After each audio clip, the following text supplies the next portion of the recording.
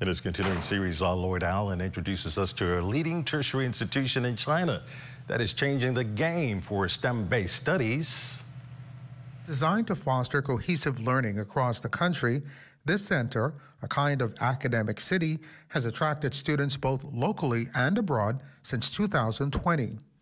Across the more than 7-square-mile campus exists a buffet of top-notch satellite universities, including the University of Glasgow, the University of Electronic Science and Technology of China, the Communication University of China, and Coventry University. With the current student population of just over 2,000, the goal is to expand to around 30,000 students by 2035. The term Sino-Foreign Cooperation describes the environment of international studies done within China through collaboration and cooperation, with international schools essentially creating a multi-leveled learning center. While much of the facility remains under construction, its most active space is its 21st century library. It is the largest library per capita in China. This is the waterfall of books.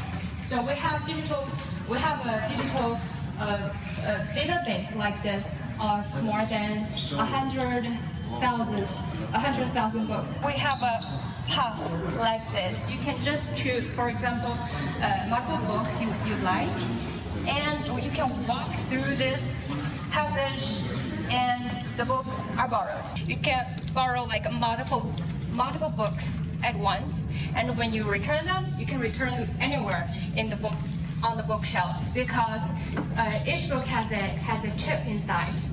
While the Lian International Education Pilot Zone has reached the end of Phase 1, Phase 2 promises to take Chinese students to the next level.